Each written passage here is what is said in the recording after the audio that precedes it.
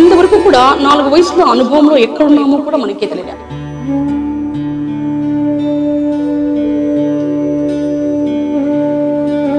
అసలు ఈ సందేహాలు కొందరు పుడుతుంటాయి, కానీ వాళ్ళ దగ్గర సరైన సమాధానం రాకపోతే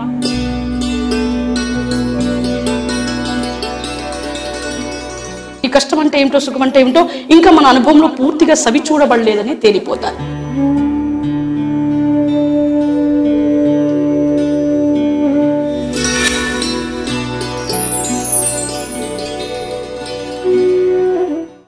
ప్రేక్షకులకి అందరికీ నా నమస్కారాలు. మేము విశ్వ మానవాళిక చదుపరి అనే విద్యా సంస్థ దగ్గరికి వచ్చాము. ఇక్కడ మనకి జీవితం అంటే ఏమిటి, ఈ జీవిత నిర్వహణలో మనం ఎక్కడ ఉన్నాము, మనిషిగా మనము ఈ భూమి మీదకి వచ్చాము, ఆ రకంగానే మనం మనసులో మనిషిగా ఎదుగుతున్నామా లేదా, ఆ మనసులోనే సరిదారులు లేకపోతే మనం ఎన్ని శారీరకంగా మానసికంగా ఎన్నో రుగ్మతలు పాలవుతున్నామే కానీ మన మనసు బాధపడడానికి, మనం శారీరకంగా దెబ్బతినడానికి కారణాలు ఏమిటి అని ముందుకు వెనక్కి వెళ్ళి చూసుకోవట్లేదు. వీటన్నింటి గురించి మనకు గురువు గారు ఈరోజు ఎన్నో విషయాల గురించి తెలియజేస్తారు. నమస్కారం గురువు గారు. ప్రేక్షకుల నుంచి చాలా సందేహాలు వచ్చాయి, వాటికి సమాధానాలు మీ నుంచి ఆశిస్తున్నాం గురువు గారు. సంతోషం. వాటిలో భాగంగా మొదటి సందేహం గురువు గారు, ఒక్కొక్క మనస్తత్వాన్ని బట్టే మానసికంగా శారీరకంగా అనారోగ్యానికి గురవుతున్నారు, దీనికి కారణాలు ఏమిటి? ఇప్పుడు మనకి ప్రతి ఒక్కరికి మనసు అనేది ఉంటుంది, మనసును బట్టి మనిషిగా తయారవుతాము అని చెప్తుంటే మనం విన్నాం. ఆ రకంగా చూస్తే మనసు యొక్క దారులు సరైన నిర్వహణ దారులు మొదటగా అవి ఎట్లుంటాయంటే తీగల అల్లికలతో కూడుకోబడిన దారులు అనటం. ఆ తీగల అల్లికలతో కూడిన యొక్క దారులు అంటే మొట్టమొదటి స్థూల నడక రసద్రావకాలతో తయారవుతాయి ఆ తీగల అల్లికలతో కూడిన దారులు. అందులోనే మనకు మొట్టమొదటి అవి కాలక్రమ దారులు. ఆ దారుల్లో మనం జీవించబడిన తర్వాత అవి మన అనుభవమైన దారులుగా మారినాయి. ఆ తర్వాత మనం బాహ్యంలో ప్రదర్శనపూర్వకంగా పెట్టుట ఎందు అవి బాహ్య అనుభవ దారులుగా మారిపోయాయి. ఆ తర్వాతనే అన్ని కాలక్రమిక అనుభవపూర్వక నడకంతా ఒక స్థూల తొడుగు అనుసారికంలోనే తేలబడ్డం ద్వారా ఆ బాహ్య అనుభవ లోతుల్లో ఆ స్థూలకు ఒక మనస్సు అనే పదనడక పుట్టుకొచ్చింది. మరియు కూడా ఈ స్థూలకు ఒక మనిషి అనే పదనడక కూడా లోకాంతర్వా నుంచి పుట్టుకొచ్చింది.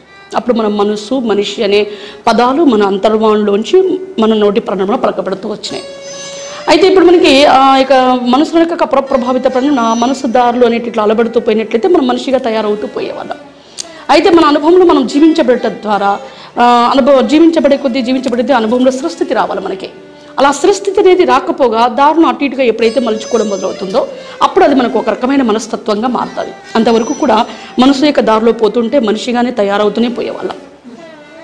ఎప్పుడైతే దారులు అటు ఇటుగా మలుచుకోవడమే కాకోకుండా ఇంకా ఆ సరైన అనుభవ స్థిరస్థితి లేకపోయిగా మనకు పొరలు ఎక్కువ తక్కువగా కప్పుతాయి. కోపము, సన్నివేశం తగ్గట్టుగా ఉండవలసిన కోపము, ఆవేశము, బాధ, సంతోషం ఇవన్నీ విషయానికి తగ్గట్టుగా కాకోకుండా ఎక్కువ తక్కువగా పొర ప్రభావితములు కప్పుతాయి. అదేవిధంగా కాకుండా విషయాలను 2-3 రకాలుగా చిక్కుముళ్ళు కూడా వేసుకుంటాం. అలా వేసుకున్నప్పుడే అది ఒక రకమైన మనస్తత్వ రీతిగా మారుతూ వచ్చేస్తుంది. ఇంకా ఆ రకంగా చూస్తే మనకు మనిషికి మెదడు యొక్క పరిక్రమణకు ఉండబడటం ద్వారా ఇంకా మనం ఎట్లా మలుచుకుంటే అదే రకంగానే మెదుడులో కలుగుతాయి. అదే రకైక రీతిలోనే ఇంకా మనలోని జీవస్థితి యొక్క ప్రామాణిక నడక కూడా కదబడటం ద్వారా ఇంకా మనకి అది సరిదారి అలవరికలో జీవించబడలేదు కాబట్టి వెంటనే ప్రథమ నాడిలో సారం మొదలైపోతాయి. దాన్ని బట్టి పిల్లనాడులు నరువులు నాళాల్లో సారస్థితి తగ్గుతూ రావటం ఎందు అప్పుడు మనకి ఆ నరువులు నాళాల యొక్క విభాగంలోని లోపలి భాగాలు పై భాగాలు పనిచేస్తుంటాయి. ఎప్పుడైతే ప్రథమ నాడుల యొక్క జీవస్థితి యొక్క ప్రామాణిక నడక అనుభవ స్థిరస్థితి లేక ఒత్తిడి చెంది విసిగిపోయి లేకపోతే వేసారిపోయిన నడక పడిన నిర్జీవ స్థితిలో అట్లా ఆగిపోతుందో అప్పుడు లోపల యొక్క పరికర నిర్వహణ నడక కొంచెం పని చేయకుండా వచ్చేస్తాయి. ఆ పనులు చేయకుండా వచ్చే విధంలో వాటి యొక్క రసస్థితి యొక్క ద్రావకాలు క్షీణత దశ స్థితికి చేరుకుంటాయి. అలా చేరుకునే విధానం మనం ఏమంటామంటే మానసికను బట్టి శారీరకంగా దెబ్బతినడము అంటాం. అదే ఒక్కొక్క దారి స్థిరస్థితి యొక్క పరిణడుగున మనసు దారి కాల సమయ స్థితి ప్రకారంగా కదులుతూనే పోతున్నట్లయితే అందులో అనుభవంతో కొన్న ఈ యొక్క స్తోత్రంలోని జీవ ప్రామాణికంలో ఆ అనుభవం మేర కదులుతూ పోతూనే ఉన్నట్లయితే మరి ఈ యొక్క మనసును బట్టి మనిషి అనే ఈ యొక్క మానవుడి యొక్క యంత్రాంగ పరికర నిర్వహణ నడక సజావుగా ముందుకు సాగిపోయేది. అందుకే మనకు మొట్టమొదట ఆరోగ్య తుల్యమే ఉన్నది. ఆ తర్వాతనే ఒక్కొక్క రకైక మనస్తత్వాన్ని బట్టి అది మానసికం అనేది అలబడుతూ రావటం ఎందు మనకి ఈ శారీరకంగా దెబ్బతింటూ రావడం అనేది మొదలైపోయింది.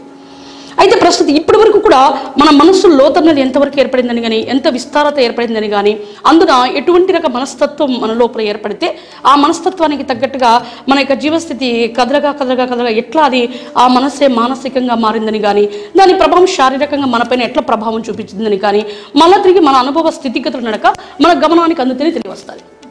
అప్పటికి ఏం కావాలో మనకు ఆలోచన స్థితి నుంచి కొంచెంగా గమని స్థితికి వస్తేనే మన అనుభవాన్ని గుర్తు ఎరిగి సరిమలిచే స్థితికి పోతాం. అలా సరిమలిస్తేనే మన మనసు దారి యథాస్థితికి వస్తుంది. అలా మనసు దారి కొంచెంగా యథాస్థితికి వస్తే మానసికం అనేది కొంచెంగా తగ్గుతుంది. అది పొర ప్రభావిత నడక. అంటే మనస్సు పొరని మనస్తత్వ పొరగా మారుతుంది. అది ప్రకృతి తుల్యత నడక కాబట్టి అటు ఇటుగా కదలడంలో ప్రసార నడకలు స్తంభిస్తాయి. అలా స్తంభిస్తేనే అది మానసికము అంటాం. మానసికము అర్థం అది. ఇంకా అదే దానిలో అటు ఇటుగా జీవస్థితి యొక్క ప్రామాణికంగా కదిలి ఒకేసారి దారిలో అట్లా కదులుతూ పోలేక ఆగిపోతూ వస్తుంది చూడండి. అప్పుడు పరికరాలు కూడా అక్కడెక్కడ కదలటం ద్వారా అది మానసికం బట్టి శారీరకంగా దెబ్బతింటూ రావడం అనేది తేలిపోతాయి. అందుకే మనకు అనుభవంలో మనమంతటా మనం స్థిరస్థితిగా నిలదొక్కునేటంత వరకు కూడా మనసు యొక్క దారుల్లో మనిషిగా మరి తయారవుతూ మన ప్రయాణం మనలోనికి మనకు సాగుతూ పోదనమాట. అందుకే ప్రస్తుతం ఇప్పటి వరకు మన మనసు లోతన్నది ఎంతవరకు ఏర్పడింది, మనము ఎంతవరకు మనిషిగా తయారైనాము అన్నది మనకే తెలియరావాలి. మరొక సందేహం గురువుగారు, జీవితం గురించి మీరిచ్చే నిర్వచనం ఏమిటి? అసలు జీవితం అంటే ఏమిటి? ప్రస్తుతం ఒక్కొక్కరి జీవితం ఒక్కొక్కలాగా ఉంది. ఇది మాకు జీవితం లాగా అనిపించట్లేదు. కారణాలు ఏమిటి? ఇది మొదలు మనకి ఆదినడిక మానవ దశ స్థితి నుంచి మొదలు అంటాం. ఒక మానవుడికి అక్కడ జన్మనే ఎందుకు వెలువడిందంటే ఒక వెలుగు యొక్క ఉద్బోధకం కొరకు జనించబడ్డాం మనం అన్నప్పుడు. ఈ మొదలు నడక అన్నప్పుడు మన లోపల మొక్క నడక ఆరంభ దశ నుంచి ఫల పుష్ప కల్ప మరు వృక్షాయిత వేరు అనుసారిక వరకు మరియు చిన్న చీమ ఆధారిత క్రమం నుంచి 84 లక్షల జీవరాశుల నడక అని మనలోనే ఉంటుంది అని మన వాళ్ళు అంటుంటే అనుభవం మనం విన్నాం. అయితే ఇవి స్థూల వివరణ, సూక్ష్మ స్థితి యొక్క వివరణ పరిణామన వీటిని రూపొందించడం జరిగింది. అందుకే మొట్టమొదటి మనకి బీజమే లేకుండా చెట్టెట్టు వచ్చింది అనే సందేహం నడక, ఒక గుడ్డే లేకుండా పక్షెట్లు వచ్చింది అన్న విధానం మనకు సందేహాలు కలుగుతూనే ఉంటాయి. ఈ మన నడకకు వచ్చేసరికి బీజం వేస్తే భూమిలోని యొక్క జీవతత్వ పొర నుంచి జీవం పోసుకొని ఒక మొక్క రూపకంగా బయటకు వచ్చింది. అది కూడా లోపల మనం ఇంకా ఏం గుర్తించలేదు. అదేవిధంగా ఒక పక్షి చూస్తే గుడ్డు పెడితేనే ఆ గుడి నడక నుంచి పిల్ల పొదిగి బయటికి రావడం అనేది గమనించినాం అంతవరకు. అయితే ఇవన్నీ కూడా మొదట భూగర్భయ్య కలవరిక నుంచి, అంటే కింద మనకు భూ పుట్టుక నీటి పుట్టుక పైబడి భూగర్భయ్య కలవరిక నడక నుంచి ఈ స్థూల సూక్ష్మ స్థితి వినపడిన స్థూల రసద్రావకాల నడకల్లో చిన్న మొక్క ఆరంభ దశ నుంచి ఫలాపుష్ప చెట్ల వరకు, ఆ తదుపరి మనకు సూక్ష్మ స్థితి కప్పిన కల్పవృక్షము మరియు వృక్షాయిత వేరు అనుసారిక నడక వరకు.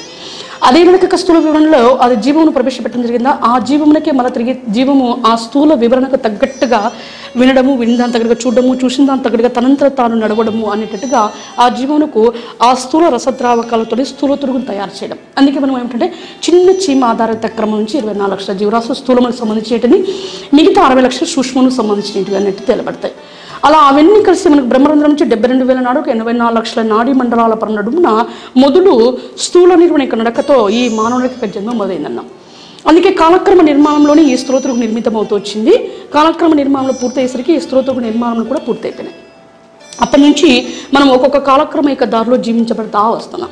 అందుకే మనకు మొదలు ఏం తెలియాలంటే మానవుని యొక్క జన్మనెత్తుటి ఎందు మనము జీవ ప్రామాణిక దశలమే. అంటే మనకు లోపల స్థూల నాడీ మండలంలో స్థూల కణాలు ఉంటాయి. స్త్రీ నాడిని బట్టి స్త్రీ తొడుగుగా, పురుష నాడిని బట్టి పురుష తొడుగుగా అనేటట్టుగా. అప్పుడు స్త్రీ కణాలు అన్నట్టు ఎందు ఒక్కొక్క కణము ప్రథమ నాడి అంటే నాడీ మండలం నుంచి ప్రథమ నాడిలోనికి విడుదలైనట్లయితే అది కణకదిక సారాంశ తీగగా విచ్చుదలవుతుంది. అలా విచ్చుదలవుట ఎందు ఆ యొక్క జన్మ పర్యంత పొర నడక నుంచి ఆ జీవ ప్రామాణికము ఆ కణకదిక సారాంశ తీగలోనికి ప్రవేశపెట్టడం జరుగుతుంది. అలా ప్రవేశపెట్టడం జరిగినప్పుడు శ్వాసస్థితి యొక్క ఆధారితంగా మనకి ఆ యొక్క జీవమును ఆ కనకదిక సారాంశ తీగనక అల్లికలోని వివరణకు తగ్గట్టుగా కదిలించగా జీవిస్తుంది. శబ్దం యొక్క ఆధారంగా కదిలించగా శబ్దం ఆధారంగా జీవిస్తుంది. అది తల్లి స్త్రీ తీగ ఒకటి ద్వారా స్త్రీ జీవంగా మారుతుంది జీవించుట ఎందు. అలా మారినప్పుడు మనకు స్త్రీ జీవ హావము హావనడక భంగిములు వెలువరింపబడతాయి ఈ స్థూల తిరుగు నడక నుంచి. అలా మనము జీవస్థితి యొక్క ప్రామాణిక నడకల్లో ఒక్కొక్క పాత్ర పోషణకు తగ్గట్టుగా ఈ తెరలపర నడుగున జీవిస్తున్నాం. అయితే అలా అన్ని కాలాలు ఏకకాలం నడక నుంచి మన ప్రయాణం మొదలైంది. అట్లా 4 వయసు ప్రామాణిక పరనడుగున తొడుగు యొక్క ప్రామాణికంలో మనము ఈ యొక్క తెరలపర నడుగున పాత్ర పోషణకు తగ్గట్టుగా జీవించబడుతూ వచ్చాం. అప్పటికి పుట్టిగిటి నుంచి చచ్చిపుట్టేటంత వరకు వచ్చాం. అంటే అప్పుడు అక్కడ అర్థం ఏమిటంది, 4 వయసు ప్రామాణిక పడిన జీవితకాలం పూర్తి అయిపోతుంది అన్నట్టుగా సూత్రుల గురించి జీవ ప్రామాణికలు తొలగిపోతాయి. అలా తొలగిపోయినప్పుడే కాలం పూర్తయిపోయింది అన్నట్టుగా తొలగిపోయే స్థితి వచ్చింది. ఆ తర్వాత మళ్ళీ పుట్టికిట ఎందుకు మళ్ళీ స్త్రీనాడిని బట్టి నడకను బట్టి మళ్ళీ స్త్రీ తొడుగుగా ఉత్పన్నం అవుతాము. అది కూడా 4 వయసులు తగ్గట్టుగా జీవితకాలం పూర్తయిపోతే మళ్ళీ తొలగిపోయే స్థితి. అక్కడి నుంచి తర్వాత మన అనుభవంలో మనమంతా మనం నిలదొక్కుకోగల స్థితి వచ్చింది. అలా నిలదొక్కుకోగల స్థితికి వచ్చేటప్పుడు ఇంకా మనసును బట్టి మనిషిగా తయారవుతూ వచ్చినాం. ఇంకా మన మనసుని లోతులో మన అనుభవపూర్వక స్థితి పడి నిలదొక్కుకోలేకపోతే మనమంతటా మనం గూళ్ళలోంచి తొలగిపోతే చావు పుట్టుకల వరకు వచ్చినాం. అలా వచ్చినాం కాబట్టి ఇంతవరకు కూడా 4 వయసుల అనుభవంలో ఎక్కడున్నామో కూడా మనకే తెలియదు. అందుకే జీవితం అంటేనే మనకేంటో అర్థం కావడంలా. అందుకే ఒక్కొక్క పాత్ర పోషణ దగ్గరగా జీవించబడటం ఏందో ఆ జీవించిన జీవిత అనుభవపూర్వక లోతు దగ్గర స్పందన ఉండాలి మన దగ్గర.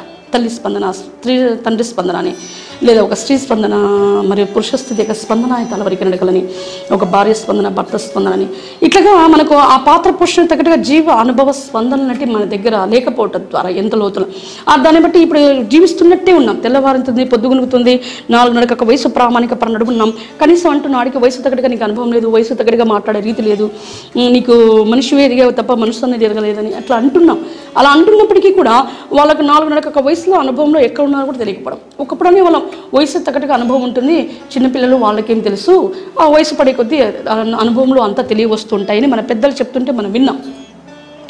అయితే ఇప్పుడు చచ్చిపుట్ల ఈ కలవరికలో అందరికీ 4 వయసుల అనుభవం ఉంది. అది చిన్న లేదు పెద్ద లేదు, ఎవరు చూసినా కూడా 4 వయసు ప్రామాణిక ప్రసారాలు వాళ్ళ ఎదుట ఇట్లా కదులుతూ ఉంటాయి. అందుకే వాళ్ళు వయసు తగ్గట్టుగా మాటలు కాదు కదా, అన్ని రకాల అనుభవపూర్వక మాటలన్నీ మాట్లాడుతూనే ఉంటారు, పిల్లలైనా పెద్దలైనా. ఆ రకంగా చూస్తే ఆ 4 వయసు ప్రామాణిక ప్రసారం ఇప్పుడు మన ఎదుట కదులుతున్నప్పటికీ కూడా ఇదో ఈ వయసుకు పూర్తి అనుభవం వచ్చింది, ఇది ఈ వయసు పూర్తి అనుభవం వచ్చిందని ఆ 4 వయసు ప్రామాణిక ప్రసారాలలో మన అనుభవ స్థితిగతులు మనకు తెలియాలి. అలా తెలిస్తే తప్ప వయసుకు తగ్గట్టుగా అనుభవపూర్వక నడుమున ఆ తర్వాత చివరికి ఒక మనిషిగానే ఎట్లా వ్యవహరిస్తున్నామని సాటి మనిషితో మనకు అర్థమైపోతుంది. కానీ ఇంతవరకు మన అనుభవాన్ని మనం తిరిగేసుకునే స్థితికి ఇంకా మనం పోలేదు. కాబట్టి మనకి ఇంకా ఇంతవరకు కూడా ఆ జీవస్థితి నడక తమ అనుభవంలో తమ స్థిరంగా నిలదొక్కుకోలేకపోవడం ద్వారా ఆ జీవితం అంటేనే ఇంకా ఏంటో అర్థం కాని విధానం చేత ఆ జీవస్థితి ఊగిslaటము, తొనికిslaటము, పాత్ర పోషణ తగ్గట్టుగా నడకలేకపోవడం, గత స్థితి ప్రకారంగా రుణాలు తెచ్చుకోవడం, అనుభవించిందే మళ్ళీ అనుభవించినప్పటికీ కూడా సరైన అనుభవ సంతృప్తి లేకపోవడం, అంటే జీవిత అనుభవ సంతృప్తి అనేది లేకపోవడం, తదనుగుణంగా ఈ రకంగా చూస్తే ఈ జీవితం అంటేనే ఏంటా అని ప్రశ్నార్థకాన్ని పుట్టుకొని వచ్చాయి. అందుకే ఇప్పుడు ప్రతి ఒక్కరి జీవితము గత స్థితిని బట్టి ప్రస్తుత స్థితిలో ముడిపడి ఉన్నాయి. ఎవరికి జీవితం అంటే మనకు ఒకప్పుడు ఇలా తెలుసు, ఇది బాల్యమే, ఇది యుక్తము, కౌమారం, వృద్ధాప్య నడక.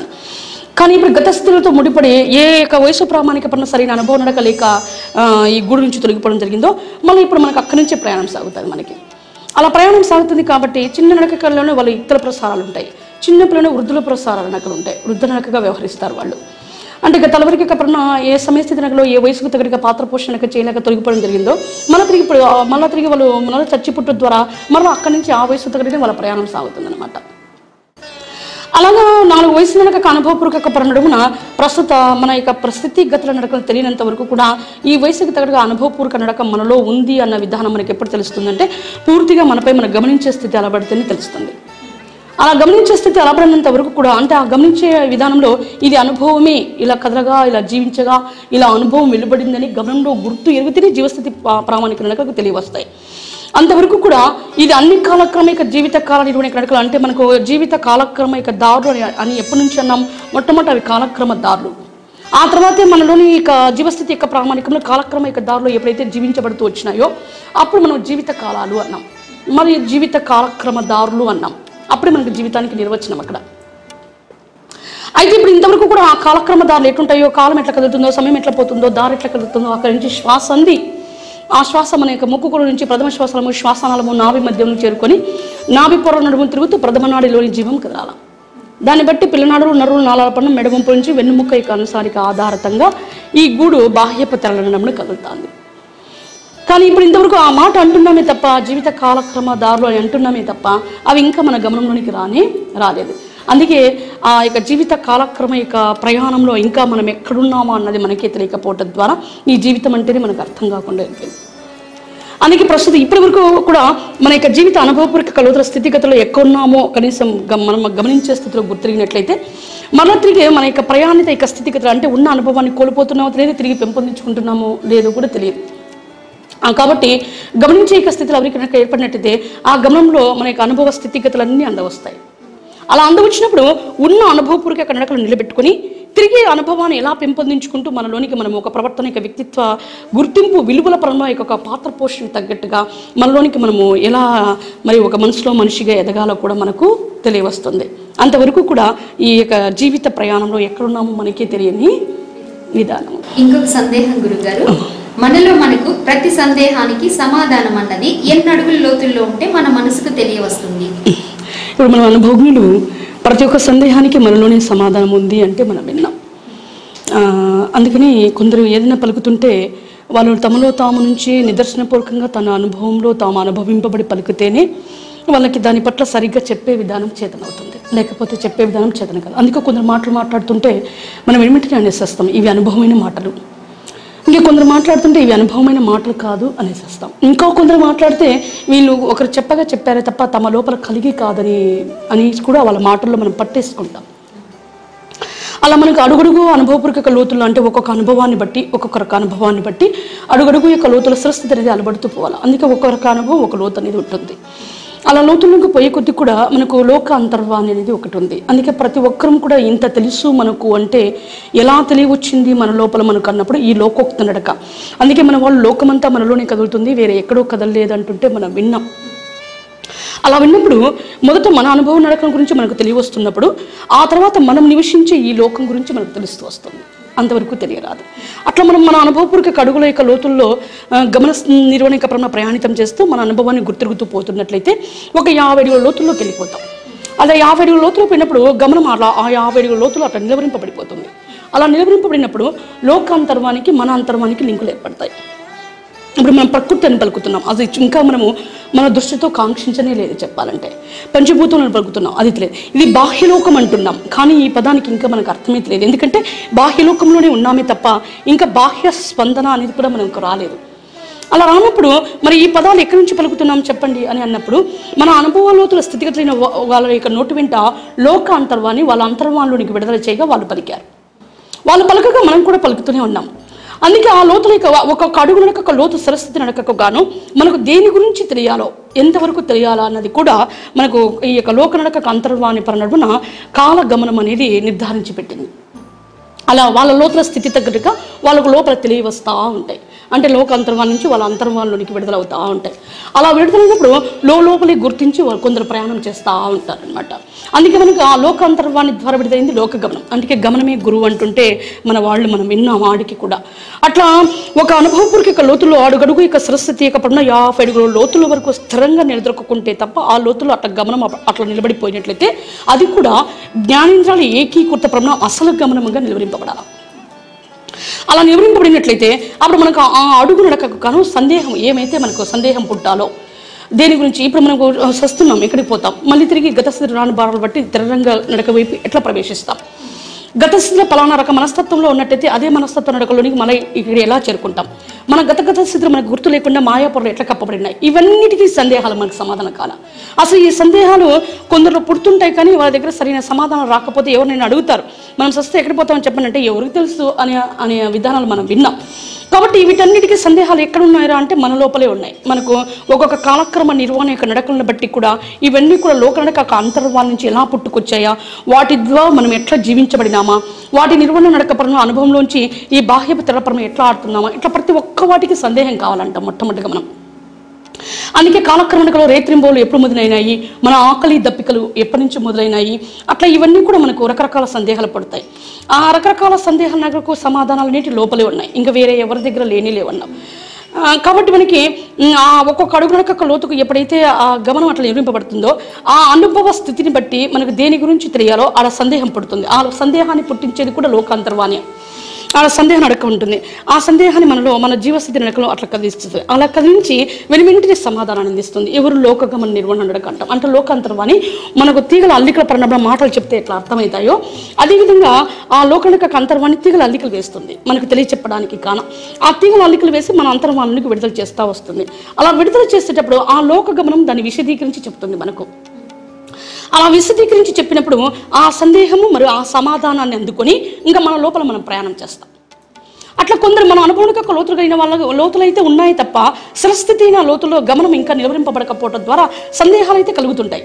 కానీ వాళ్ళకి సరైన సమాధానం ఉండవు. ఎవరైనా వాళ్ళ అనుభవ నడకలోంచి కాకుండా ఏదైనా పుస్తకపట్టిన దొరలో రాసినట్టు ఏదైనా చెప్పినట్లయితే వాళ్ళు అంత సమాధాన పడలేరు. ఇట్లా అనేటట్టుగా ఏదైనా కూడా ఒక్కొక్క అడుగు నడక లోతుల్లోకి పోయే కొద్దీ నిదర్శన పూర్వక నడక ప్రకారంగా కాంక్షిస్తేనే మనకి ప్రతి సందేహానికి సమాధాన నడక క్షుణ్ణంగా లభ్యమవుతుంది. సమాధాన పడతాము, ముందుకు పోతాం. లేకపోతే మనం ముందుకనేది సాగలేం. కాబట్టి ప్రతి సందేహానికి సమాధానం మనలోనే ఉంది అన్నప్పుడు మనలో మనకుగా అది ఎలా అందవస్తుంది అనడానికి గాన మొదట మన గమనానికి మన అంతర్వాణి పనిక్రమ తీరు అందాల. ఆ తర్వాత ఒక్కొక్క అడుగు నడక లోతుల స్థితి పడిన పదస్పష్టతాయిత తీరు అలవరికలో ఆ గమనంలో ఎప్పుడైతే నిలవరింపబడుతూ పోతుంటామో ఆ గమనం ఒక్కొక్క అడుగుకి ఇట్లా నిలవరింపబడుతూ పోయేటప్పుడు అప్పుడు ఇంకా సందేహం ఎట్లా అందుతుంది, సమాధానం ఎట్లా అందుతుంది, అలా అందినప్పుడు ముందుకు దారి ఎట్లా కదులుతుంది గమనంలో అనేటట్టుగా లోపల అందుకొని చేసే ప్రయాణిత స్థితిలో అప్పుడు మనకి అడుగడుగు లోతుకి సందేహం అందుతూ పోతుంది. కానీ ఇది ఎక్కడి నుంచి అందుతున్నాయని సరైన దాఖలు ఉండదు. ఎప్పుడైతే ఆ 50 అడుగుల లోతుల్లోకి వెళ్ళిపోతామో అప్పుడు గమనం అక్కడ నిలబడిపోతుంది. అప్పుడు 50 అడుగుల లోతులు పడిన మన అంతర్వాణి ముందు మన గమనంలో కదిలి అది ఎట్లుంటుందో ఆ తర్వాత లోకాంతర్వాణి కదులుతుంది. అలా కదిలినప్పుడు మనకి ఇంతవరకు లోకాంతర్వాణి నుంచి మన అంతర్వానికి అందవచ్చాయి కాబట్టి లోక గమనం మనకు వీటి గురించి విశదీకరించి చెప్పింది అనేటట్టుగా అప్పుడు మన సందేహానికి సమాధానాలు ఈ రకంగా మన లోపల మనకు లభ్యమవుతాయా అని అప్పుడు తెలియవస్తుంది మనకి. గురువుగారు, మరొక సందేహం గురువుగారు, ఆలోచనలు అనాలోచనలుగా మారేటప్పుడు ఆలోచించే స్థితిని కోల్పోతామా? అదేనంగా మనకి మొదటగా బాహ్యానుభవ దారుల్లో ఒక స్తోత్రకు అనుసారికంగా మనసును పదనక పుట్టుకొచ్చిన తర్వాత ఈ స్తోత్రకు మనిషి అని పేరు నడకను వివరింపజేసేటప్పుడు మనసుకు మనిషికి మధ్య మెదుడు పనిక్రమ నిర్వహణ నడకను ఆరంభం చేయడం జరిగింది. దాని మధ్యమైతే మెదుడు అని అంటాం. అయితే అది ఒక ప్రాకృతిక మండల నడకపరమైన రూపొందింపబడిన మెదుడు పనిక్రమం. ఆ మెదుడు అలవరికి ఎట్లా పనిచేస్తుందంటే మన మనస్సు దారులు ఎట్లా కదులుతుంటే మెదుళ్ళు అట్లా కదులుతుంటాయి. అయితే ఈ మనసు యందు తీగల అల్లికలతో కూడుకున్న దారులుగా ఉంటాయి. ఆ తీగ నడక అల్లిక రసద్రావకాలు మాత్రమే మెదుడు నాడుల్లో ప్రవహింపబడుతుంటాయి. అట్లా ప్రవహింపేటప్పుడు మన ప్రథమ నాడిలో అదే తీగ అల్లికలు వివరణ తగ్గ దాన్ని ఏమంటామంటే కణ కదలిక సారాంశ తీగ అంటాం. ఆ తీగ అల్లికలోని వివరణ తగ్గ జీవస్థితి ప్రామాణిక నడక కదులుతుంది. అలా జీవం తన అనుభవంలో తనంతలో తాను ఆ తీగ అల్లిక రసస్థితిక ద్రావకాల నడకలో ఇమిడిపోయి కదలాలన్న విధానం చేత మనసుకు మనిషికి మధ్య మెదుడు పనిక్రమ నడకను అమర్చబడడం జరిగింది. ఆ రకంగానే మనం ఎవరన్నా ఏదైనా చెప్తుంటే వింటున్నాము, విని తగ్గట్టుగా అర్థం చేసుకుంటున్నాము, తిరిగి మాట్లాడుతున్నాము అన్న కూడా మనకి మొదటగా ఆలోచన విధానంలో కదలగా మన అనుభవంలో మనం జీవించబడాలా. అలా జీవించబట్టే ఒక అనుభవంలో కొంచెం స్థిరస్థితికి రావాలి. అలా స్థిరస్థితికి వచ్చేటప్పుడే ఆలోచించగలగడము అనే స్థితికి వచ్చేస్తాం. అలా ఆలోచించగలిగే స్థితికి వస్తున్నాము అని అంటేనే అప్పటికి మనకి జీవస్థితి ప్రామాణిక నడక శబ్దపై కలవరిక కదలగా జీవించిన విధానం వల్ల దృశ్యంగా మలబడడం జరుగుతుంది. అప్పటికి మన కర్ణబేరి శబ్దస్థితి గ్రంథిక విచ్యుతలకు వస్తుంది అనమాట. అలా శబ్దస్థితి గ్రంథిక నడకను బట్టి మనకు తెల్లగుడ్డి నాడిపడిన నల్లగుడ్డి పాపలో ఆ జీవ అనుభవ దృశ్యము మలచబడడం జరుగుతుంది. అలా మలబడడం జరుగుతుంది కాబట్టి అలా మొట్టమొదటిగా వినగలిగి విన్నదాని తగ్గట్టుగా చూడగలిగి అర్థం చేసుకునే స్థితి జీవస్థితి ప్రామాణికంలోకి వచ్చేస్తుంది. ఆలోచించగలగడము అనే విధానంలో అలా మనము ఇంకా అనుభవనికలో అంత ఇంత సరస్థితి నడక అలబడుతూ పోయినప్పటికీ సరి వినికిడి సరి దృశ్యము అనే నడకలు ఉంటాయి. ఎప్పుడైతే మనం దారులు అలవరిక మన సరస్థితి నడక అటు ఇటుగా వంకరంగా విని వంకరంగా చూసి ఆ చూసిన విధానంలో జీవస్థితి నడక అట్లాగే అర్థం చేసుకున్నట్టయితే మెదుడులో కూడా అట్లాగే కదులుతాయి. అంటే ఆ వంకర మెదుడులో ఎప్పుడైతే వంకరగా కదులుతాయో వెంటనే మనకు మనస్సు అనే దారులు కూడా వంకరంగా మనబడతాయి. అక్కడ ఎందుకంటే ఆ ఆలోచన అనే పేరు ప్రకృతికి అనునడక. మనం ఏ రకంగా జీవస్థితి ప్రామాణిక నడక వినగలిగి చూడగలిగి అర్థం చేసుకుంటుందో అదే రక రీతిలో ఆలోచనను మెదుడులో కదిలించి మరియు కూడా వెంటనే మెదుడులో కదులుతుండగానే మనసులో కదులుతుంది. మరలా తిరిగి ఎవరైనా మనల్ని ఏమన్నా అడుగుతున్నప్పుడు మన మనసులో కదిలి టక్కున మన మనసులో కదులుతున్నాయి, మెదుడులో కదులుతున్నాయి ఆ ఆలోచనలు మనం అందుకొని తర్వాత బాహ్యానికి ప్రదర్శిస్తుంటాం. అట్లా మనసుకు మనిషికి మధ్య మెదుడు పనిక్రమ నడక అనేది పనిచేస్తుంది. ఇంకా ఎప్పుడైతే మనం అనాలోచితంగా మలుచుకుంటామో అంటే ఆలోచనలే అనాలోచితములు అంటాం. అవి కూడా మనము ఆలోచించగలడము, ఆలోచనలు అందుకోవడము అంటాం. అంటే మనకు కొంచెం అప్పుడు అనుభవపూర్వక లోతులు అనేటివి ఏర్పడుతూ పోతాయి మనసు లోతులు బట్టి. ఆ మనసు యొక్క లోతుల్లో ఇంకా మెదుడు పరిక్రమ నడక ఆలోచన నడక అనేది లోతుల్లో అందబడుతూ పోయేటప్పుడు ఆలోచనలు అందుకోగలిగే స్థితి మనకు వస్తుంది. అలా అందుకోగలిగే విధానపరమైన ఉండి కూడా ఇంకా మనం దారుణ స్థిరస్థితి కలవరిక నడక లేక అటు ఇటుగా మళ్ళీ చేసుకుంటాం. అలా మలుచుకున్నప్పుడే ఈ మెదుడు నడకలోని రసస్థితి ద్రావకాలు ఎట్లా మలుచుకుంటే అట్లా కదులుతాయి కాబట్టి ఈ ఆలోచనకు సంబంధించిన ప్రకృతి అణువు అనాలోచితంగా కదులుతుంది. అప్పుడే మనకు అనాలోచనలు అనేవి మొదలవుతూ వస్తాయి. అలా అనాలోచనలో ఆ యొక్క మెదడు అలవరిక యొక్క రసస్థితిక ద్రావకాలను ఎట్లా మలుచుకున్నామో మనసు యొక్క దారులు కూడా అట్లాగే మలవబడతాయి. అందుకే ఇంకొకసారి ఎవరికైనా మనం ఏమైనా చెప్పదలిస్తే మనం మొదట ఎట్లయితే అనాలోచితములుగా మలుచుకున్నామో ఆ రకంగానే మనసులో కదులుతాయి కాలసమయ స్థితి ప్రకారంగా, ఆ రకంగానే మన మెదడులో కదులుతాయి అనాలోచితములుగా, ఆ రకంగానే మనం బాహ్యానికి ప్రదర్శించేస్తాం మాటాయిత వ్యవహారిక నడకల్లో. అందుకే మనకి ఇప్పుడు ఏం కావాలంటే మనసుకు మనిషికి మధ్య ఈ మెదడు యొక్క పరిక్రమ నిర్వహణ యొక్క పరిణామంలో అనాలోచితములు అనేది ఒక్కొక్క రకం మనస్తత్వ మొదలు నడకలను బట్టి అలబడుతూ వచ్చినాయి. అందుకే ఇప్పుడు మళ్ళీ తిరిగి మన అనుభవాన్ని కొంచెం కొంచెంగా వినే విధానము, విన్న దగ్గరగా చూసే విధానంలో సరిమలుచుకోగలిగినట్లయితే మరలా తిరిగి ఆ మెదడు అలవరిక రసస్థితి ద్రావకాలు యథాస్థితికి వస్తాయి.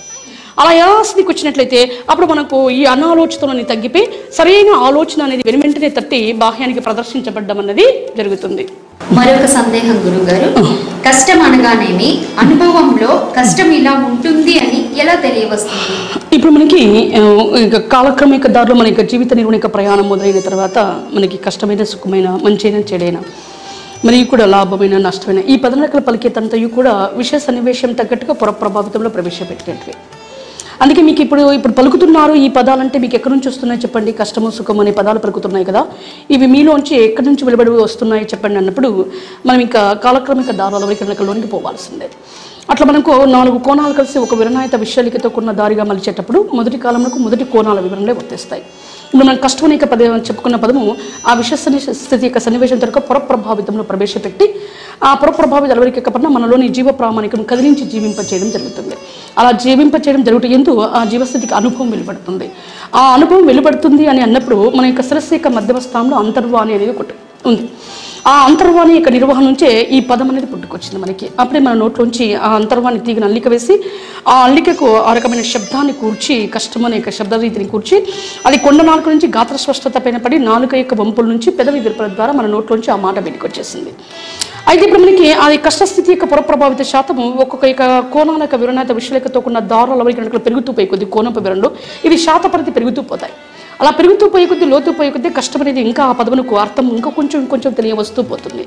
అలా అందుకే లోతులకు పోయే కొద్దీ పలికే పదం కూడా చాలా స్పష్టంగా ఉంటుంది, కష్టము అని.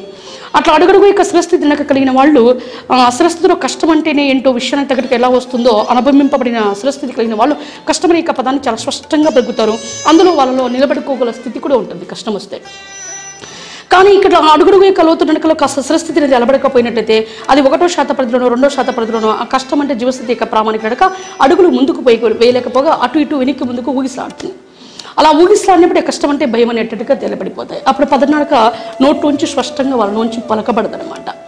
ఆ రకంగా చూస్తే ప్రస్తుతం ఇప్పటివరకు మనం కష్టమనే పదం చెప్తున్నాం కదా, సుఖమనే పదం చెప్తున్నాం కదా, ఈ రెండిట్లో ప్రస్తుతం ఇప్పటివరకు ఎంత లోతు ఏర్పడింది, ఒకవేళ ఏర్పడినప్పటికీ కూడా అందులో ఎంత స్థిరస్థితి ఏర్పడింది అడుగడుగుకు.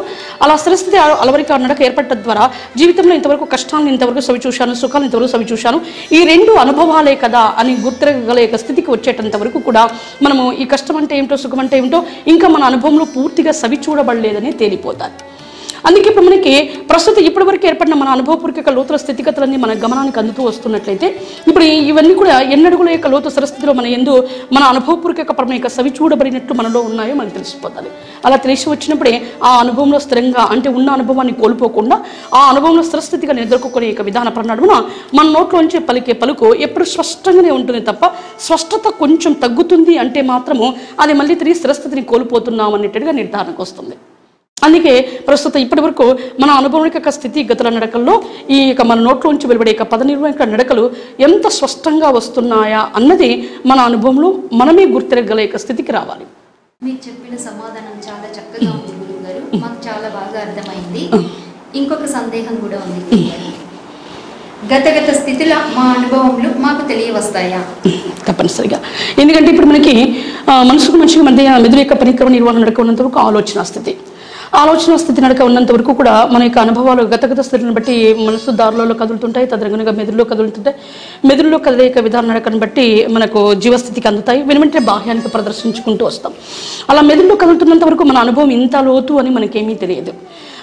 ఊరికే మెదడు లోతుల్లోంచి కదులుతూ ఆలోచన స్థితి అని చాలా లోతుకి వెళ్ళిపోతుంది. ఆ లోతుల్లో కదులుతుంటుంది, తక్కువ ఆలోచనలు అందుకుని బాహ్యానికి ఎంత లోతుగా అయినా ప్రదర్శిస్తూనే ఉంటాం. అలా ప్రదర్శిస్తున్నప్పుడు అడుగడుగు యొక్క సరస్థితి అనుభవపూర్వక నడక ఉన్నట్లయితే కన్నా జీవం తనంతర తాను తీగ అల్లిక యొక్క నడకలో కదిలి జీవించబడి స్పందిస్తుంది. అలా స్పందించేటప్పుడే అప్పుడు మనకి ఈ యొక్క ఆలోచన స్థితి నుంచి కొంచెం కొంచెం గమనించే స్థితికి పోతాం. అలా గమనించే స్థితికి పోయేటప్పుడు ఆ గమనించే స్థితిలో ఆ తీగ అల్లికలోని వివరణకు తగ్గట్టుగా జీవస్థితి యొక్క ప్రాణం, శబ్దము మరియు దృశ్యము, శ్వాసస్థితి కలవరిక, అంతర్వాణి పదజాల యొక్క అల్లికల యొక్క స్పర్శ అన్నట్టుగా ఈ యొక్క 5 యొక్క ఆధారితంగా ఎలా తీగ అల్లికలోని కదలగా జీవించగా ఎలా అనుభవం వచ్చిందో, మరో తిరిగి తన అనుభవంలో ఎలా కదులుతుందో ఇలా గమనించే స్థితి వచ్చేస్తుంది. అలా వచ్చినప్పుడు ఇది తన అనుభవమేనని గుర్తిరుగుతుంది జీవస్థితి యొక్క ప్రామాణిక నిలువ నడక. అలా అడుగడుగు యొక్క స్థిరస్థితి కన్ను నడకలో గమనం లోతు అలబడుతూ పోతుంది. అలా గమనం లోతు అనేది ఎప్పుడైతే అలబడుతూ పోతుందో మొట్టమొదటి గమనంలోచనగా అంటే గమనించడము, గమనిక వేయడము ఫలానా అని గమనార్హంలో విశదీకరించబడిన తర్వాత గమనంలోచనగా మారుతుంది. ఎందుకంటే ప్రస్తుతం ఇప్పుడు కూడా మనిషికి మధ్య మెదడు యొక్క పనిక్రమ నడక మన యొక్క అనుభవపూర్వక లోతులను అందించింది కాబట్టి అది ఇంతవరకు ఎలా అందించిందా అనడానికి గాన గమనంలోచనగా మారుతూ వస్తుంది.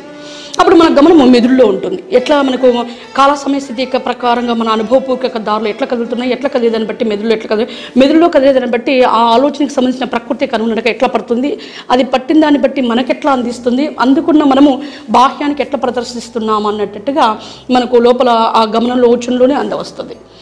ఆ తర్వాత ఇది అనుభవం మీద గుర్తిరుగుతూ పోతే ఎందుకు గమన యోచనగా మారుతూ వస్తుంది.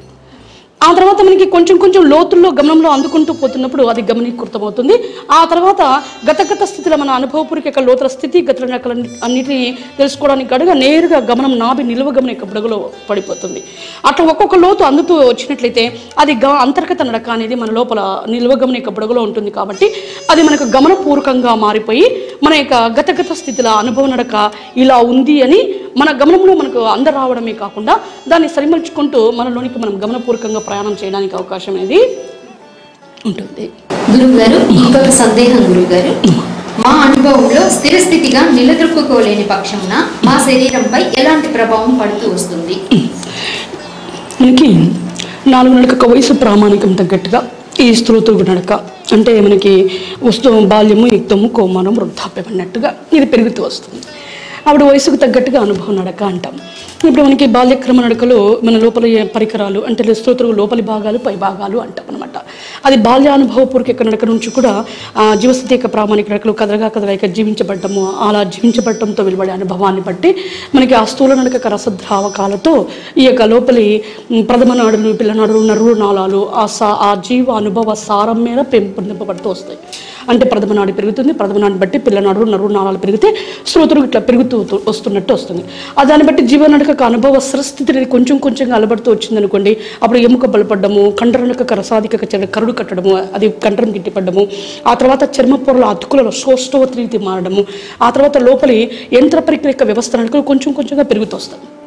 అది స్థూలతరుగు నడక పెంపొందింపబడుతూ వచ్చే విధానం అంటాం. అలాగే తర్వాత ఇతర నడక ప్రసార ప్రభావిత ప్రణున జీవస్థితి యొక్క ప్రామాణికలు వివరణాత్మక పరంలో అనుభవపూర్వక నడక అడుగడుగు స్థిరస్థితి అంటాం. అప్పుడు అడుగడుగు యొక్క స్థిరస్థితి పైన ఎప్పుడైతే నిలదొక్కుంటూ రావడం జరుగుతుందో అప్పుడు పూర్తి స్థిరస్థితిగా వచ్చేస్తుంది తొడుగుల వరకు నడక. అందుకే ఇతర నడక చివరి దశ స్థితి వరకు కూడా ఈ తొడుగు నడక ప్రామాణికం పెరుగుతూ ఉంటుందంటే మనం విన్నాం. అప్పుడు ఆ పాత్ర పోషణ యొక్క లింకుల నడక పైన జీవస్థితి యొక్క ప్రామాణిక నడక స్థిరంగా నిలదొక్కున్నట్టయితే ఇది కండర నడక ఒక ఉదాహరణకి తీసుకున్నట్టయితే కండర రసద్రావకాలు తీసుకుందాం. ఆ 2 జీవస్థితి యొక్క లింకులను బట్టి అనుభవంలో స్థిరస్థితిగా నిలదొక్కుంటేనే ఆ షడ్రుచానుసార రసద్రావకాలను కండర నిర్వహణ కణికల నిర్వహణలో ప్రకృతి మిళితం చేసి సారంగా గట్టి కూడగలుగుతుంది. అది జీవనడక ఎంతటి అనుభవ స్థిరస్థితిలో నిలదొక్కుంటుందో దాన్ని బట్టి ఆ రసద్రావకాలను సారంగా గట్టిగా కూడగట్టే కండరం అంత గట్టిగా ఉంటుంది అంటాం. అది జీవనడక అనుభవ స్థిరస్థితిని బట్టి అట్లా కూడగట్టుకుంటూ రావడం జరిగింది. కాబట్టి ఆ తర్వాత మనం ఆ స్థిరస్థితిని కొంచెం కోల్పోతూ వచ్చినట్లయితే మరో తిరిగి ఊగిస్లాడము, తొనికిస్లాడము, తర్వాత కదలకుండా ఆగిపోవడము, ఇటువంటివి ఏమైనా జరిగినట్లయితే ఇంతవరకు స్థిరస్థితిగా కూడగట్టుకున్న కండర నడక మళ్ళీ నీరు కారుపుతూ వస్తుంది. అదేవిధంగా ఎరుముక మరి తిరిగి చర్మపూర్వ శోష్టం తగ్గిపోవడము, లోపల పరిక్రియక వ్యవస్థ నడకలు ఆ యొక్క జీవనడకను బట్టి వేగంగా కదలిక విధానపడడం, అవి కూడా కొంచెంగా కదలకుండా ఆగిపోతూ రావడము, ఇవన్నీ కూడా స్థిరస్థితిని కోల్పోతేనే స్థూలతులుగు అలవరిక నడక ఇంతవరకు కూడా ఒక గట్టిగా రాతి మనిషిలాగా తయారైన నడక. ఆ తర్వాత మన స్థిరస్థితిని కోల్పోయే కొద్దీ నీరు కారిపోతుంది. అందుకే దీన్ని స్థూలకాయము అంటాం, నీరు కారిపోతే తిరిగి. అందుకే ఇది ఎంతవరకు కూడా జీవ అనుభవపూర్వక స్థిరస్థితి నడకలను బట్టి ఈ గూడు అలవరిక నడక స్థిరంగా తయారవుతుంది. ఆ రకంగా కూడగట్టే ప్రకృతి కరుణకలు ఎముకలోనూ ఉన్నాయి, కండర నాళాల్లోనే ఉన్నాయి, మరి చర్మపొరల అతుకుల నడకల్లోనే ఉన్నాయి, మరి ప్రతి ఒక్క పరికరైక విభాగిత నడకల్లో కూడా జీవ అనుభవ స్థిరస్థితిని బట్టి వాటిని కూడగట్టుకుంటూ వచ్చే లోపల ప్రకృతి కరుణ నడకలు మన లోపలే ఉన్నాయి. అది ఎప్పుడైతే జీవస్థితిని యొక్క స్థిరస్థితిని కోల్పోతూ వస్తుంటుందో అప్పుడు ఆ స్థిరస్థితిని తీసేసుకుంటూ వచ్చేస్తాయి అవి. అట్లా స్థిరస్థితిలో నిలదొక్కుంటేనే పూర్తిగా ఈ గూడలవరికి నడక మనం చెప్పుకున్నట్టు రాతి మనిషిగా, ఒక ఇనుము మనిషిగా, ఒక ఉక్కు మనిషిగా తయారవుతూ వెళ్ళిపోతారు. అలా కాని పక్షంన ఆ అనుభవాన్ని పొందినట్టే ఉంది, కాస్త స్థిరస్థితిగా నిలదొక్కున్నట్టే ఉంది. ఆ తర్వాత మళ్ళీ తిరిగి మన అనుభవపూర్వక పడిన కొంచెం నమ్మకం లేకపోయినట్లయితే వెంటనే ఇతరులు నాలుగు రకాల మనస్తత్వ ప్రకారంగా అటు ఇటు చెప్పారనుకోండి, ఆవిడ వెంటనే మనం కొంచెం వాళ్ళు చెప్పిందే సరైనదేమో అని కొంచెం స్థిరస్థితిని కోల్పోయినాం అనుకోండి, వెంటనే ఆ స్థిరస్థితిని ఊగిసలాడతారు. ఒక్క గడియ ఊగిసలాడినా కూడా వెంటనే జీవానుభవంలో సారం పోతారు. జీవానుభవంలో సారం పోతే ఇంతవరకు ఆ జీవ అనుభవ స్థిరస్థితిని బట్టి తయారైన ఈ స్తోత్రుగు నడక ఇంకా నీరు కారిపోతా వస్తుంది.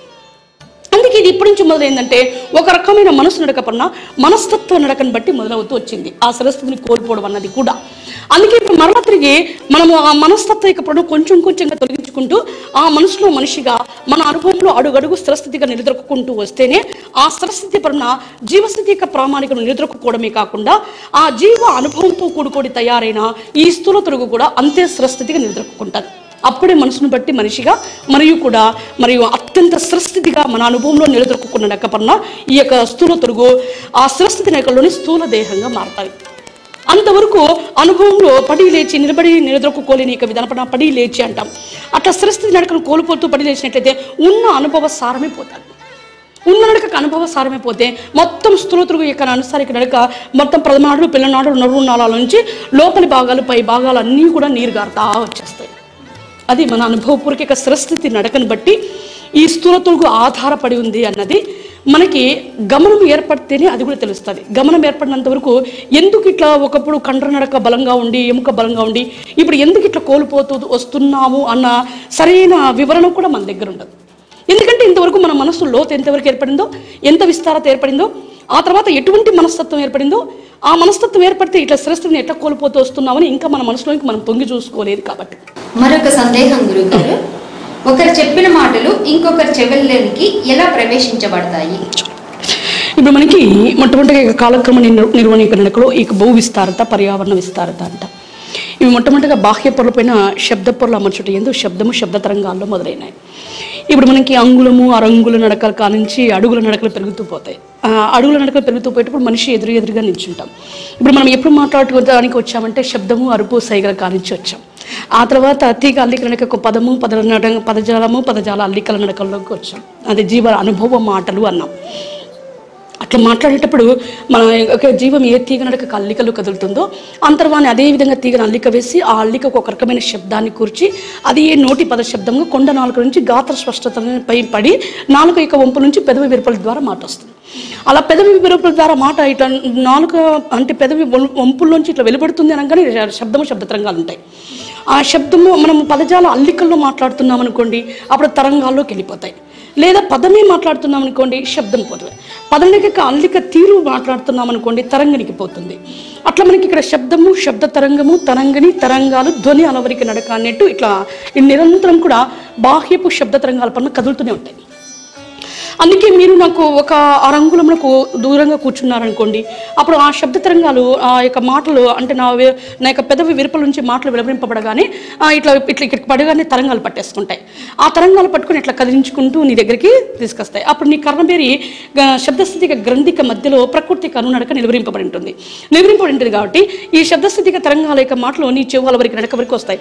అప్పుడు అవి అందుకోవడానికి ప్రకృతి కను ఆ శబ్ద గ్రంథికను కదిలిస్తుంది. అంటే నీలో ఒక కర్ణబేరి శబ్దస్థితి గ్రంథి కదా, నేను ఏ కోనపు లోతుల తీగల అల్లికల మాటలు మాట్లాడుతున్నానో దానికి ఒక్కొక్క కోనపు లోతుకు ఒక శబ్ద గ్రంథిక ఉంటుంది కాబట్టి ఆ ప్రకృతి కనునడక ఏం చేస్తుందంటే ఆ శబ్ద గ్రంథికని ఇట్లా విచ్ఛిద్ర చేస్తుంది. అలా విచ్ఛిద్ర చేసేటప్పుడు నేరుగా ఈ మాటలు ఆ ప్రకృతి కనునడక ఎట్లా కదిస్తుందో ఈ తరంగాలు ఆ మాటలు ఆ శబ్ద గ్రంథికలోనికి అలా తీగల అల్లికల నడక చేర్చుకుంటూ పోతాయి. అట్లా తీగ అల్లిక నడక ఆ శబ్ద గ్రంథికలో ఇమిడిపోయి అవి వినికిడి వివరణాయత నాడిగా కదులుతున్నంత వరకు కూడా ఆ ప్రకృతి కనువు కదులుతూనే ఉంటుంది. అలా ఒకరి యొక్క నోటి మాటలు ఒకరి చెవులోనికి ప్రవేశించే తీరు ఆ తదుపరి దూరం పెరుగుతుంది కాస్త. అందుకే మనిషి ఇక్కడున్నా కూడా ఒక 1/2 కిలోమీటర్లో ఉన్నా కూడా మాటలు వినపడతాయి అని అనడంతో మనం మాట్లాడే పదనిక అల్లికల కనుక శబ్ద స్పష్టత అనేది ఒకటి ఉంటుంది. ఆ శబ్ద స్పష్టతలో ఉన్నట్టయితే కాస్త దూరంగా ఉన్నా కూడా తరంగాలు కదిలించుకుంటూ వెళ్ళిపోతాయి. ఒకవేళ నాలో పద స్పష్టత తీరు లేకపోతే ఇక్కడికి వచ్చి ఆగిపోతాయి, నీ చెవు వరకు మాటలు చేరుకోవడానికి ఉండవు. అట్లా అట్లా మనకు మొట్టమొదటి భూ విస్తారతను అలవర్చేటప్పుడు శబ్దము శబ్దస్థితిక తరంగాల నడకలను బట్టి మనను ఒక అంగుళంలో ఉంచాలా, ఒకరి మాటలు ఒకరి నోటి మాటలు ఒకరి చెవుల్లో పడడానికి అడుగుల నడకల్లో ఉంచాలా అన్నది కాల మొట్టమొదటి శబ్దము శబ్ద తరంగాలను బట్టి నిర్ధారించింది.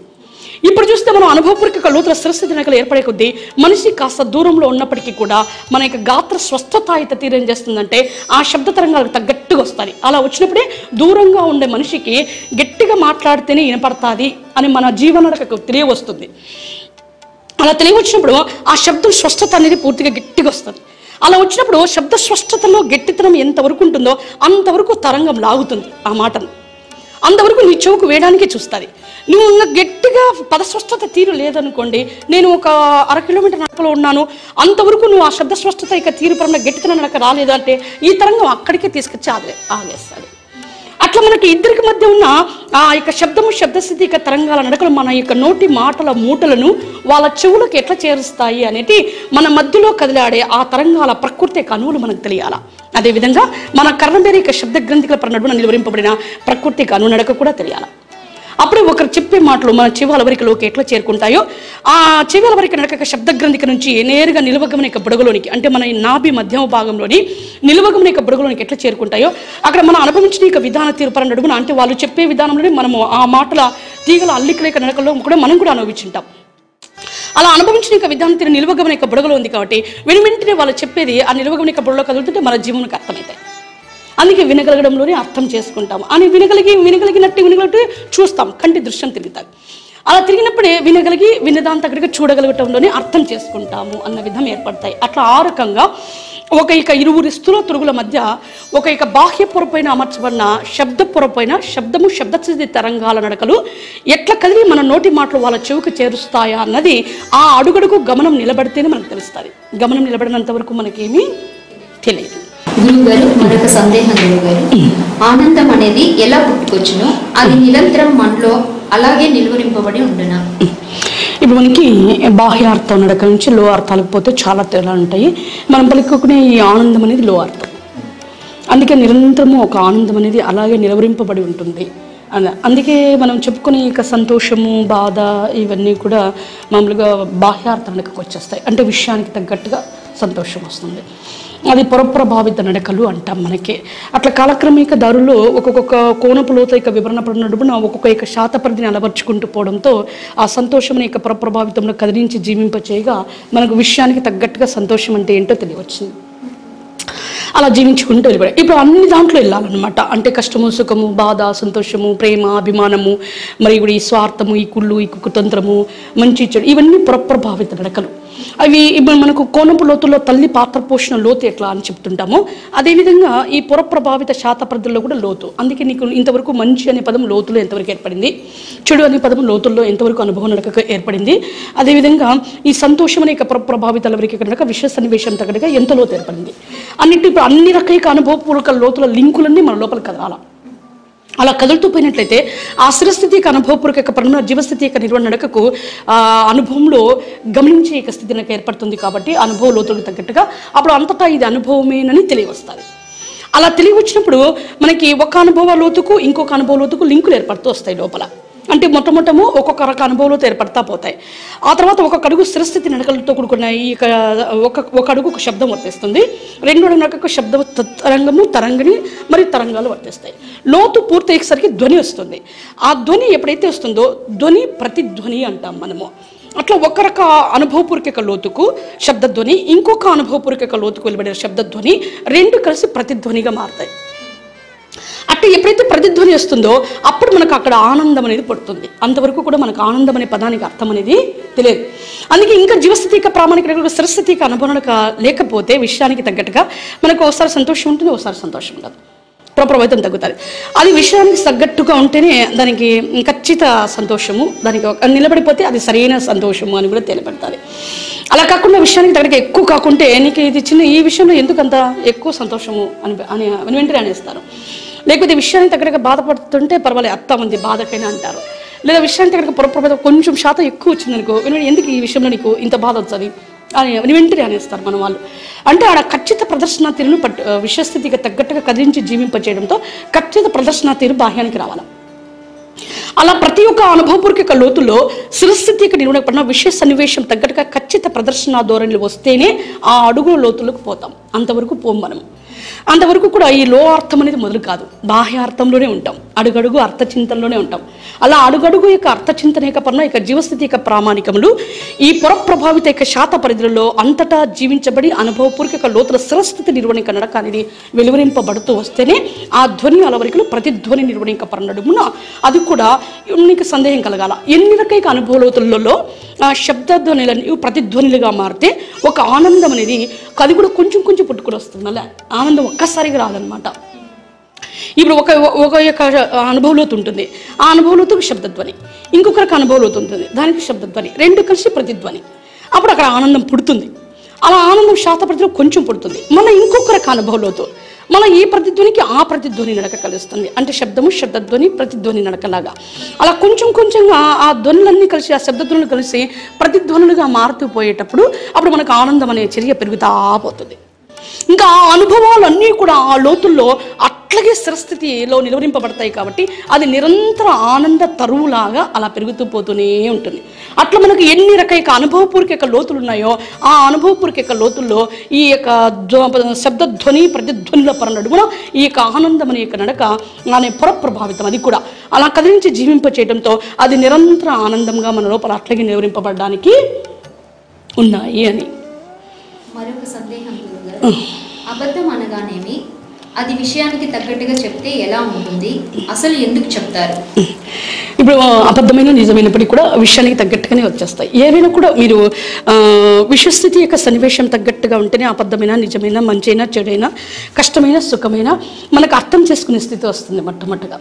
ఎందుకంటే మనకి మొదటి కాలక్రమిక దారులు, మొదటి నడక కాలక్రమ దారులు, రెండో కాలక్రమ దారులు అంటే అవి కోనపు లోతుల వివరణలు మారుతూ పోతాయి.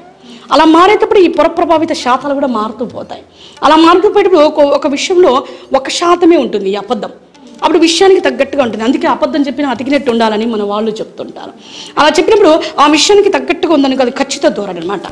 అట్లా కాకుండా మనకి కొంచెం ఎక్కువ తక్కువ అవుతుంది. ఎప్పుడవుతుందంటే మనం అడుగుల యొక్క స్థిరస్థితి లోతుల్లోకి పోయే కొద్దీ కూడా ఈ అబద్ధం అనే పొర ప్రభావిత శాతపరిధి పెరుగుతూ పోతుంది.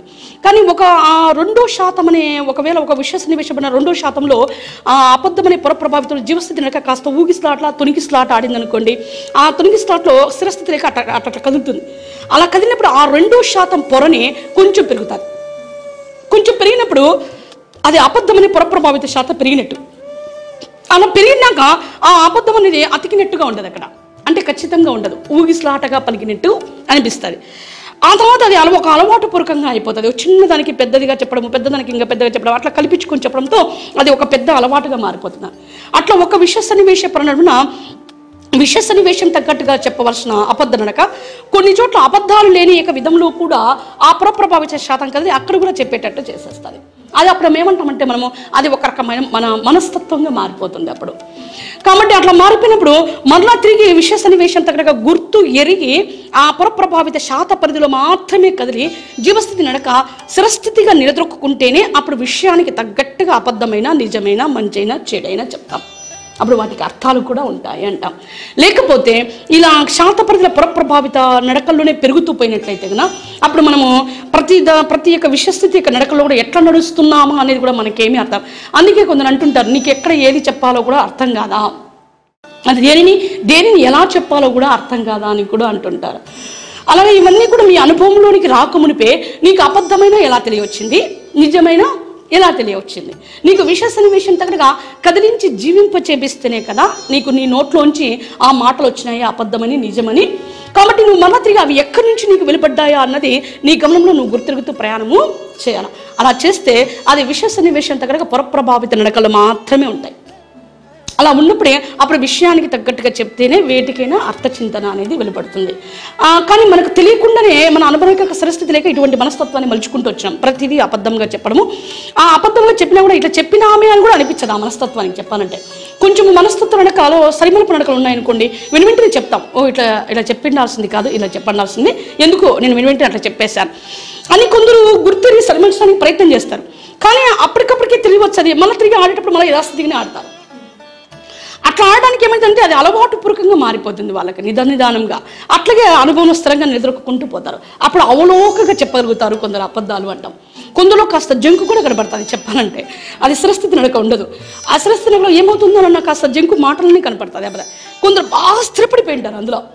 ఆ స్థిరపడిపోయిన వాళ్ళు ఏం చేస్తారంటే అవలోకగా చెప్పేస్తారు. ఇంకా ఎదుటిన్న వాళ్ళు ఇది నిజ నిర్గుణ నడకయేమో అనేటట్టుగా అట్లా చెప్పేస్తారనమాట. అది స్థిరస్థితి అయిన అనుభవం నడకను బట్టి ఆధారపడి ఉంటాయి. అందుకే ఏదైనప్పటికీ కూడా ప్రస్తుతం ఇప్పటి వరకు మన మనస్తత్వ రీతిని ఎట్లా మలుచుకున్నామో కూడా మనకు తెలియదు. కానీ ఇక విశ్వ సన్నివేశం తగ్గట్టుగా మనకు అబద్ధమైన యొక్క పురప్రభావిత అలవరిక నడకను కదిలించి జీవింప చేపిస్తేనే అది మన అనుభవంలో అనుభవింపబడి మన అనుభవం మాటగా బయటకు వచ్చినాయి. మరలా ఇప్పుడు మనం ఏం చేయాలంటే మనం గుర్తిరిగి సరిమల్చుకోవడానికి ప్రయత్నం చేయాలి. అలా సరిమల్చుకోవడానికి ప్రయత్నం చేస్తే తప్ప ఇది విషయ సన్నివేశం తగ్గట్టుగా అని మన గమనంలో మనం గుర్తిరిగినట్లయితే అప్పుడు ఇది అనుభవంలో అబద్ధమైన నిజమైన రెండూ కూడా అనుభవాలేనని మనకు తెలియవస్తాయి. మేము అడిగిన సందేహాలన్నిటికీ చాలా చక్కగా సమాధానం ఇచ్చారు గురుగారు. చాలా అర్థమైంది. ఇందులో భాగంగా మీరు ప్రేక్షకులకు ఏం తెలియపరుస్తారు? సరే, ఇప్పుడు మనకి అనుభవమే జ్ఞానం అంటుంటే మనం విన్నాము. అయితే ప్రస్తుతం ఇప్పటివరకు అజ్ఞానం అనే యొక్క పురప్రభావితం కప్పుకోబడటం ద్వారా మనం ప్రస్తుత అనుభవ స్థితిగతులలో ఎక్కడున్నామో కూడా మనకే తెలియని విధానం.